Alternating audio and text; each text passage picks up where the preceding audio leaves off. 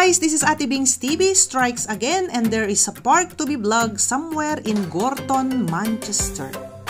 We call this park, guys, as Debdale Park. Debdale Park is an inner city park located in the Gorton area of Manchester, England, at around 45 acres, which is approximately 18 hectares. It is one of the largest inner city parks in the city of Manchester.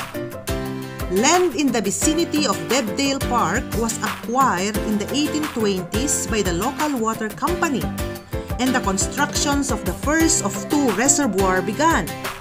The city council purchased the water company's land in 1851 and acquired further land on the south side of one of the reservoirs in 1874 and 1875. Initially to safeguard the supply of water to residents of the area. After the Great War of 1914 to 1918, this area was allocated for recreational use and work was undertaken to transform this area of land into a formal park. Use of the reservoir as a water supply for the city lasted until discontinued in 1963. Enjoy your sightseeing!